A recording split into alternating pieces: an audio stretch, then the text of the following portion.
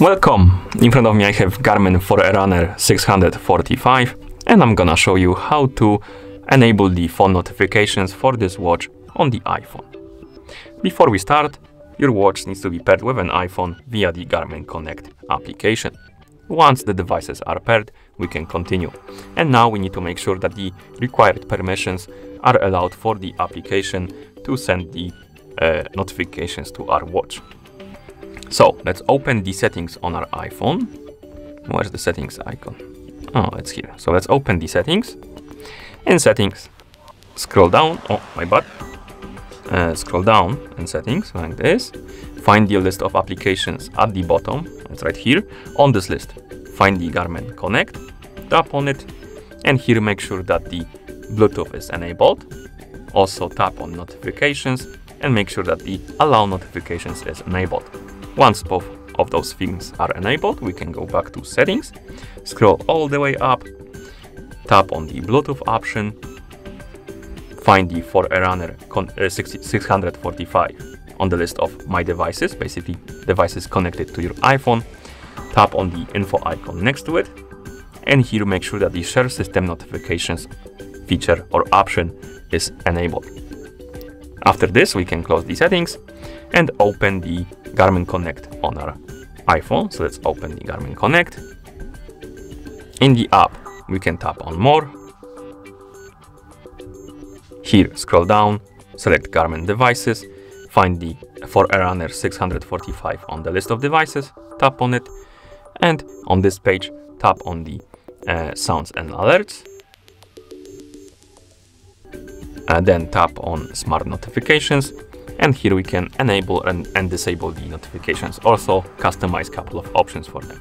We have general use during an activity and privacy. General use is basically when you're using your watch and you're not tracking any activity.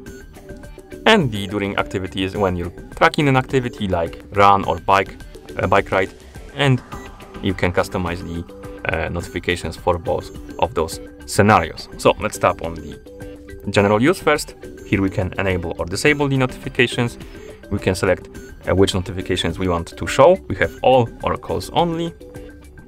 Next we have the alert type, and we have tones, vibration and tones. Select the one you like. I'm gonna select both and then go back. Now let's tap on during an activity, and here again we can enable or disable the notifications. Select the type and the alert. And privacy option rather allows you to select one of the features. And basically, it only will display the sender and the type of notification. It won't reveal the full content. So if you want to reveal the full content of the notifications, and you have options like action or gesture rather.